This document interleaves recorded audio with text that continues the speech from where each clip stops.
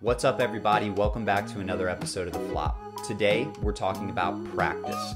Do me a favor, if you find any value in this video, give us a like or comment down below. This really helps out the channel, and also it's a great way for us to hear from you about what topics you'd like us to talk about in the future. Let's get into it.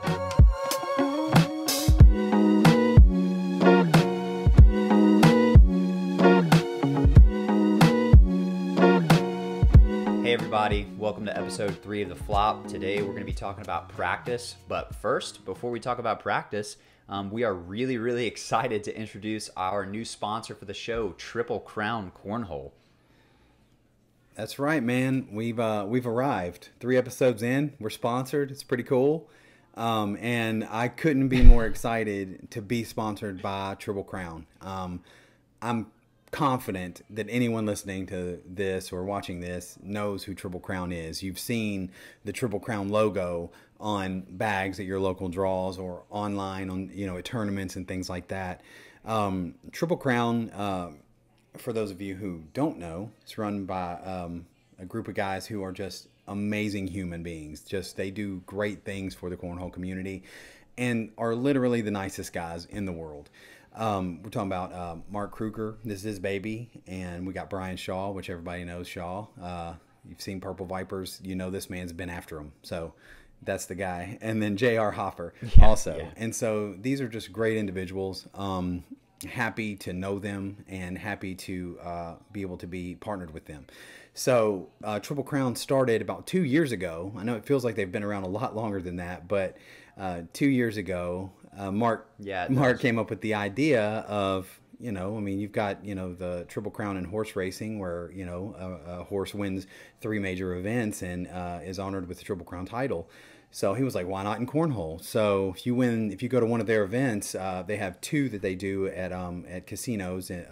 And if you win the big blind draw, you win singles and you win doubles, you take the Triple Crown purse, which is an added bonus on top of winning each event. And also get a Triple Crown ring, which is pretty cool. I mean, it's a legit ring, like a Super Bowl style ring.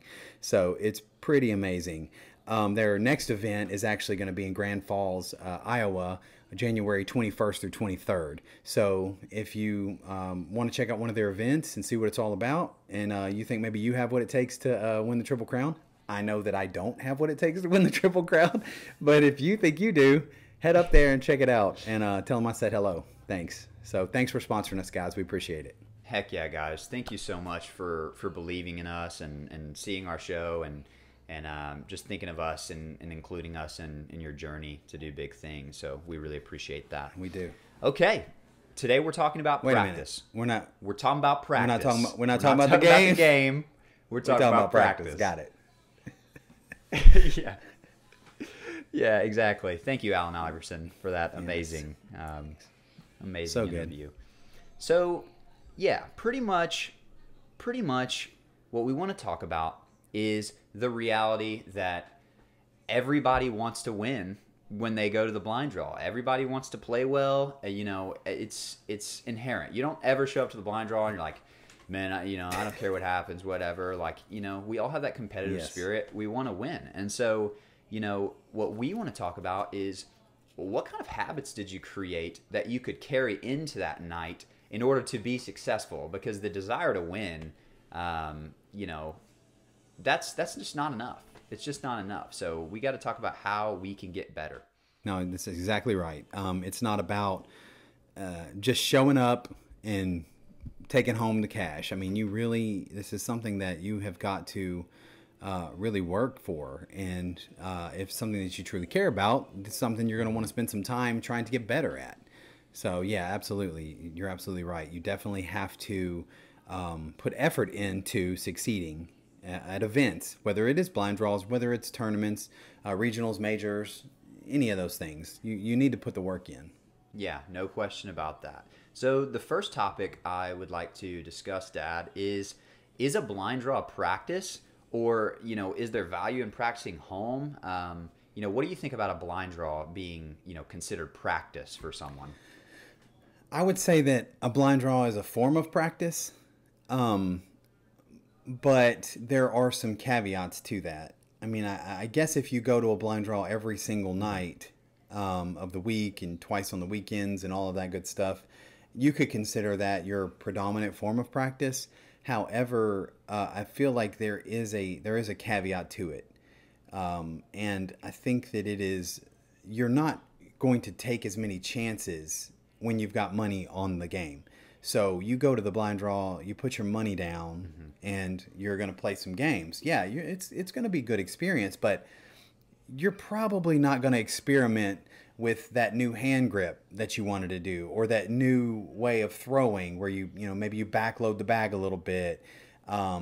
You're less likely to try an aggressive push in a situation, or that roll bag you've been trying to get.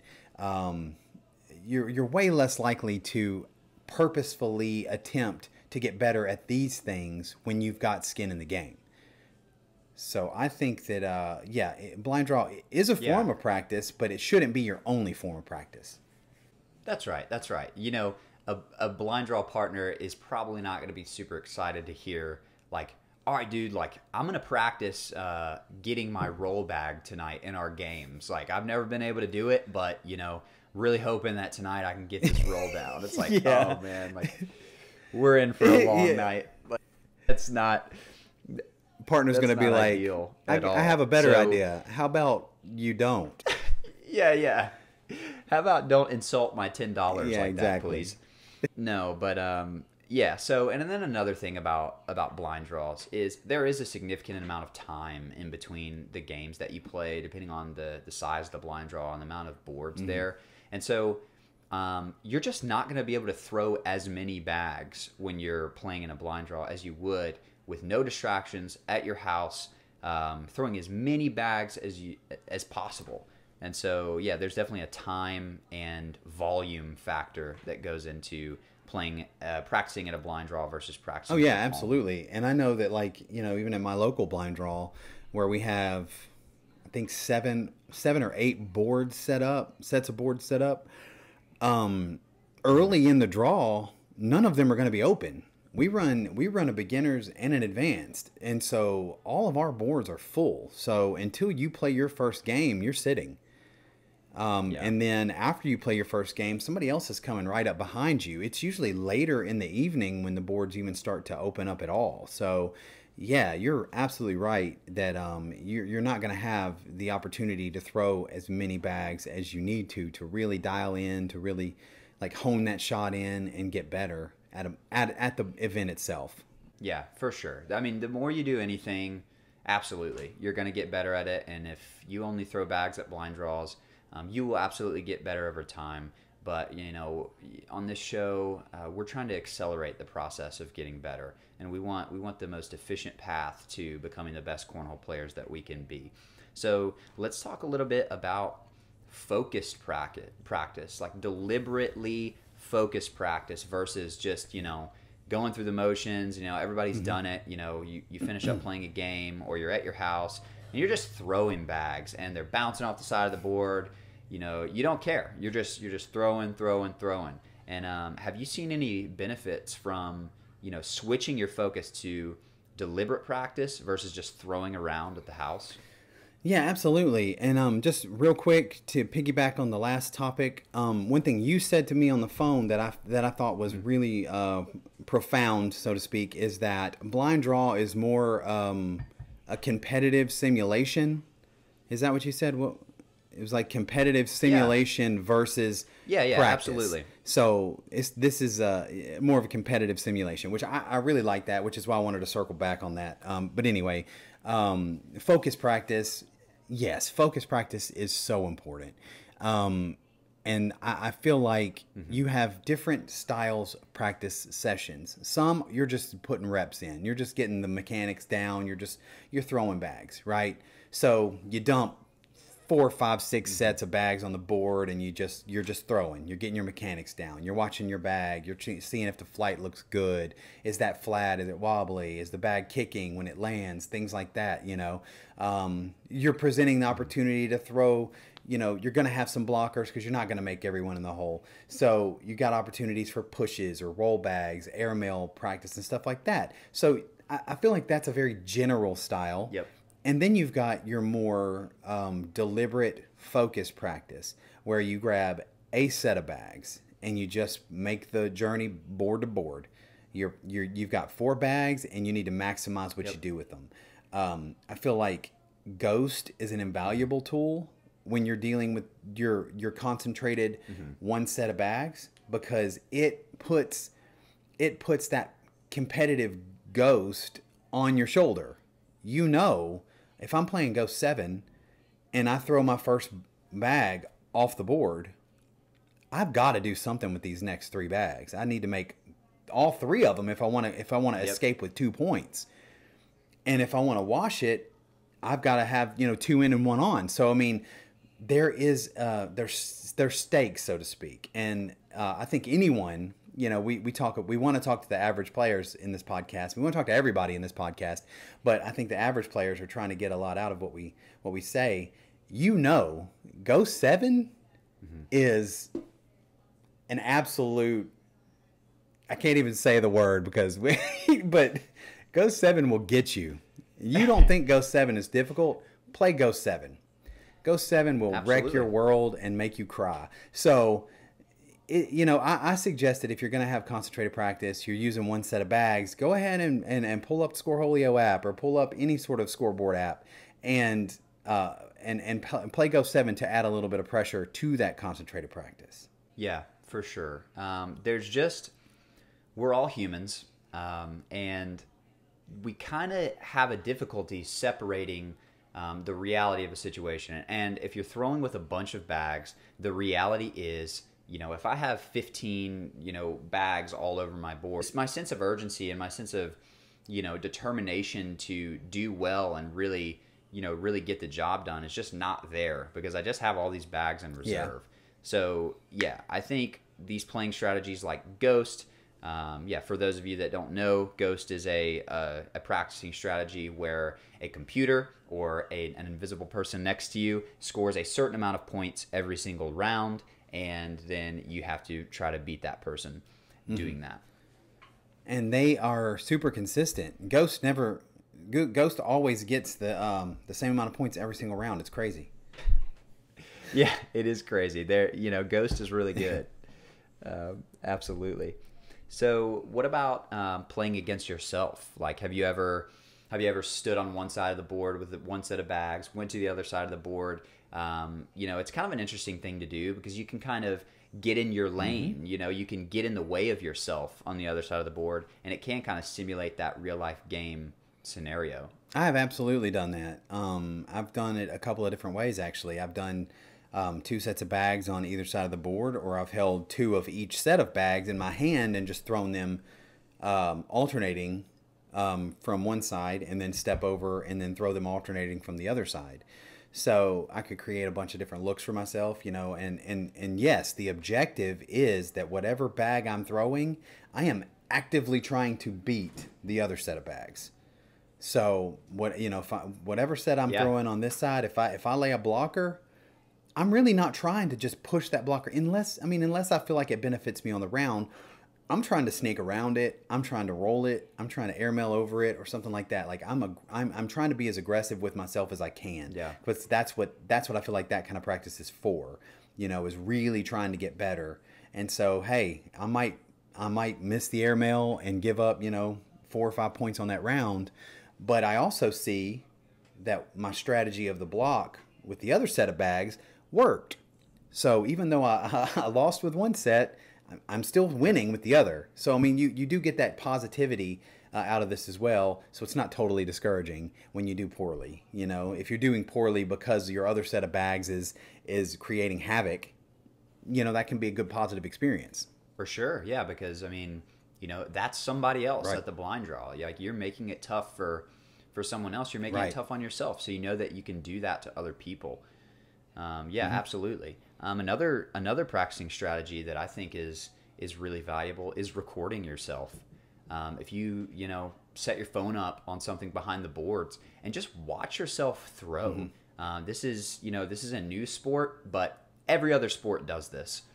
Everybody watches film after their football games. Everybody watches film after their basketball games, and we need to be watching film of ourselves when we're throwing bags. I mean, you will see things that you wouldn't believe that you do, that you just miss when you're throwing at a blind draw or whatever. It's like, man, do I really do that much, movement with my arm or my elbow, or do I really do that with my leg when I throw? And so you'll find out a lot about yourself just by recording yourself. I agree with that. I think that you're absolutely right. I think that's an invaluable tool, actually. And I'm trying to get into the headspace of being more comfortable with, possibly live streaming some of my games and stuff, just so that it's there.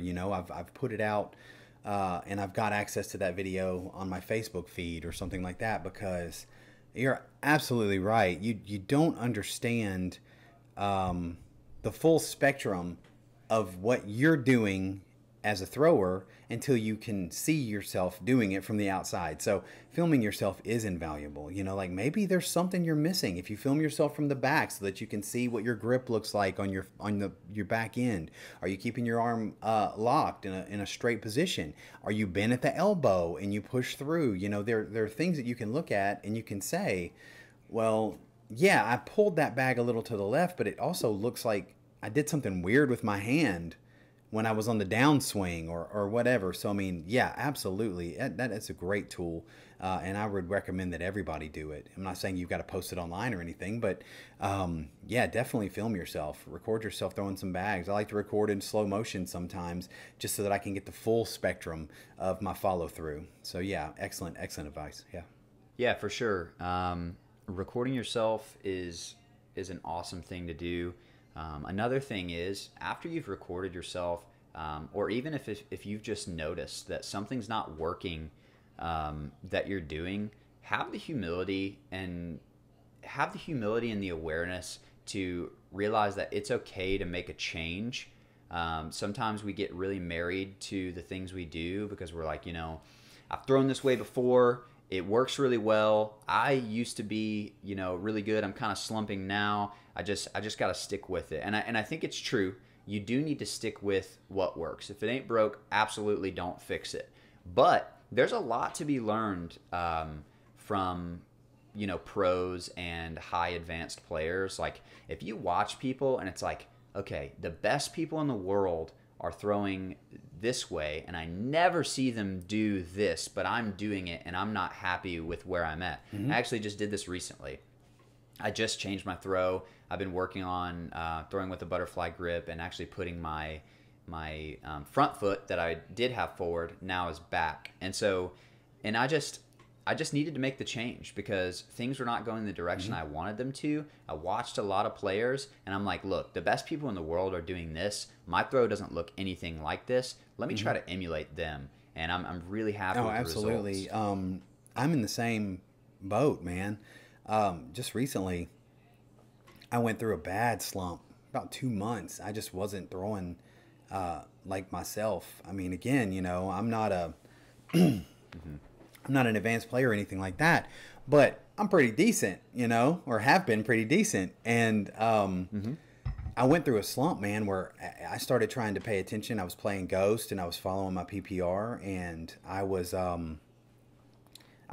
struggling bad. My PPR was down in the 5s. It was like I was banging off the sides of the boards. I was front boarding. I was going long, and these just weren't things that I was doing.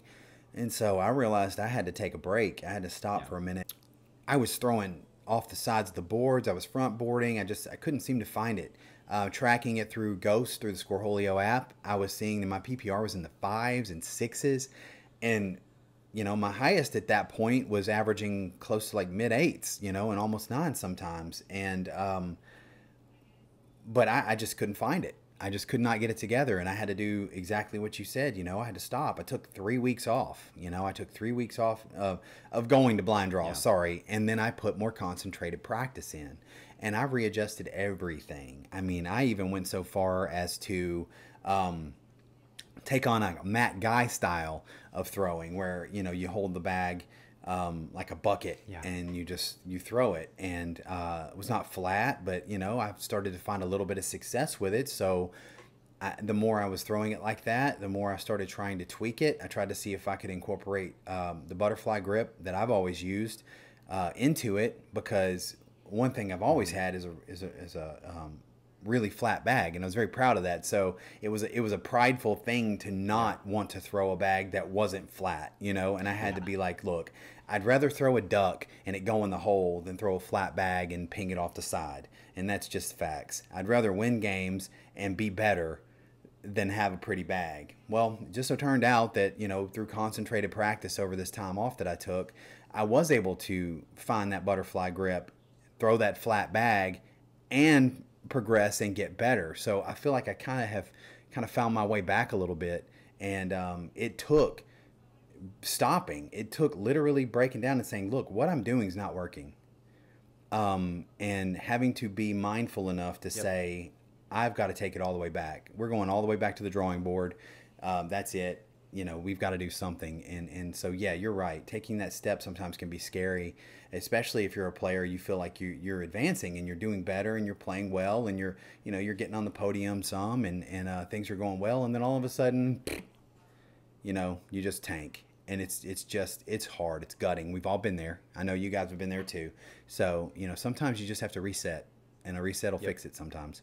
Yeah, resetting, look at yourself, you know, take a deep dive into, you know, your soul and figure out what's going on.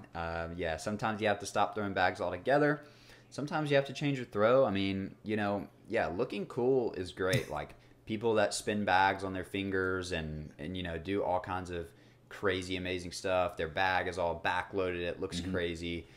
It looks really, really cool. But at the end of the day, you know, you have to do whatever you can to throw bags in the hole. And so whatever that looks like for you, that, you know, that's what you need to do, and you can refine from there. But yeah, there's no pride in looking cool in this sport. Yeah. It's about throwing bags in the hole. Right. Exactly. Yeah. So as far as specific shots go, you know, myself, I'm absolutely terrible at airmailing.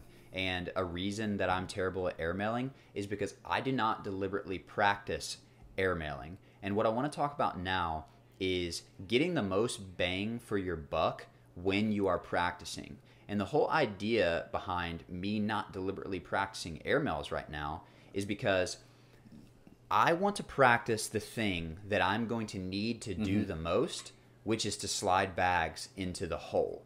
And so if I dedicate all of my practice to a shot that is the highest percentage in the game, it's like I'm dedicating all of my time, the most of my time, to the thing that I'm going to be doing the least. Whereas I want to be focusing my efforts on devoting most of my time to the things that I'm going to be doing the most. And this is why I don't deliberately practice airmails very much. Really difficult pushes and things. I think that they're all very important to set up and simulate. But if you're not able to throw tens or whatever, whatever number you decide for yourself, if you can't do the basics well, then I don't think it benefits you very much to try to, practice all these high percentage shots. What do you think? I agree with that. I agree with that completely. I feel like it's very important in the game of cornhole to put bags in the hole. And so, you want to be able to make sure you can score, a proper percent of the time before you start worrying about, all right, well, I'm going to throw this first bag blocker, and then I'm going to just push and replace it, or I'm going to airmail over it and do all this stuff, doing all this fancy stuff. I think it's absolutely important and key that you can hit slide shots. You're going to have a far greater experience with open board than, open board straight to the hole, then you're going to have, 3 or 4 bags in front of you and you need to airmail over it. That happens. Absolutely. That happens. But it is definitely a lower percentage of the time. Yeah, for sure. All of these things are crucial to practice if you want to get better. The only way you're going to get better at airmailing, rolling, pushing is practicing airmailing, rolling, and pushing. And, a huge benefit of practicing these things at home is there are absolutely no consequences, and you can throw 500 airmails if you want, or set up bags in a line and practice your rolls and pushes and things like that. But definitely super, super important to make sure that you have the basics down and the opportunity presents itself, someone throws a bag off to the left or whatever, I need to make sure that I can throw it straight up the middle, use that bumper, and go in the hole. Yeah, so that's really all I have. No, I agree with you completely. I mean, I feel like practicing those shots is important. I don't want to act like it's not. But it should be a small percentage of your focus practice. You should be trying to throw bags in the hole the majority of the time, and then maybe 15 minutes of your practice session at the end, or not even every practice session. Like, okay, one day a week, I'm going to throw 500 air mails in a practice session. That's my whole practice session. Or I'm going to set up bags across and block, and I'm going to practice roll bags for 30 minutes on Friday or whatever. It should definitely, practicing all facets of the game is really important. But at the end of the day, I feel like you need to be able to put bags in the hole. That's your goal. Man, that you bring a really good point up. Something I would like to maybe implement is creating like a practice schedule where, a certain day I work on a certain shot, or this is my airmail day. I go out and I throw this many airmails. This is my slide shot day. This is my ghost day. Because every other sport, they do the same thing. Today's strength and conditioning. Today we're practicing blocking. Today we're doing agility drills and things like that. It's like, if you know anything about this game, you know that there are so many small little intricate facets to the game. And if an opportunity presents itself for you to do something like an airmail or a bully bag or some of these more difficult shots, you want to be able to do it. And so maybe that's something I'll do. Maybe I'll create kind of a schedule with dedicated days of different types of practice. And if anybody's interested, if that's something that you think that you'd be interested in as a listener, let us know. Comment in the put in the comments below, and maybe Zach can post his schedule on the Facebook page or something like that, if it's something that you wanna see and maybe mimic a little. Heck yeah, forget about leg day. Let's talk about roll day. That's right. Heck yeah, airmail Wednesday or whatever. Right. Monday is bully bag day. Let's go. Yeah, that's right. So, Dad, if you don't have anything else about practice, do you have any other points that you want to make before we kind of move on to outroing? No, man. I think that if I had to say anything, just to kind of recap a little bit, I just think practice is invaluable. I know that as I sit here, I don't practice as much as I'd like to, especially right now. It's the winter time, and so currently we had a monsoon this morning. So I mean, my pads in the backyard are just underwater. I'm just not going to get out there. I'm sorry. Some of you are that dedicated. I am not that dedicated. So I don't get to practice as much as I'd like to, but obviously when the weather's nice and warm, I try to get out and do, at least I'd say 30, 45 minutes a day of just focused practice like we talked about. Get out there and really have a point, have a purpose for what I'm doing, not just be like, hey, I'm going to go out and throw some bags in the backyard, which to be honest has its place. Some days maybe you don't feel like really putting a lot of mental strength into what you're doing, but you still want to get out there and get the reps in. I feel like that's perfectly acceptable, to do.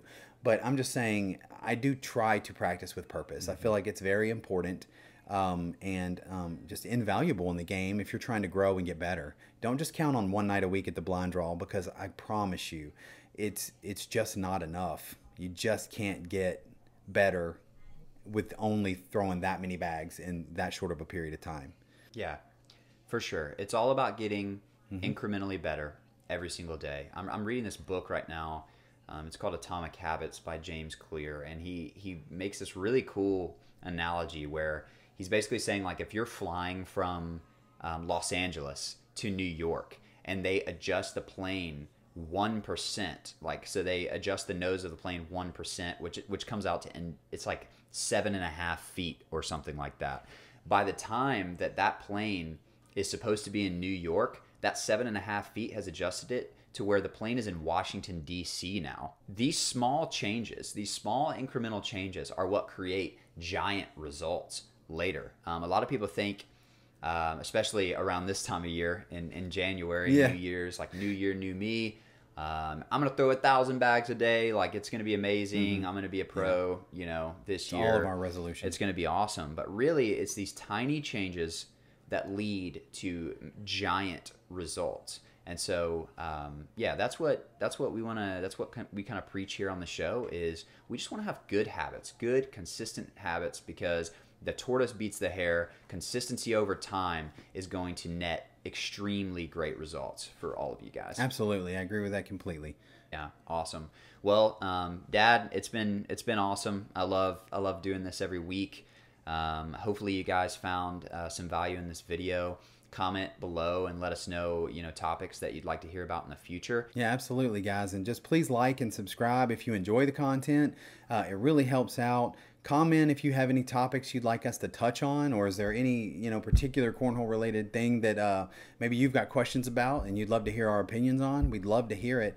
But share the content. I mean, if you have, friends in your circle, share it with your local cornhole group. I know that I make my local cornhole group listen to it, whether they want to or not. So just push it out. Push it out. Everybody's got a Facebook direct, messages of all the cornhole people in their area. So just share it. We want to get out to as many listeners as possible. We feel like we've got something good going here. And I think that, a lot of people can benefit from having just an average person's perspective on a game that we all love. So until next time. Heck yeah. See ya.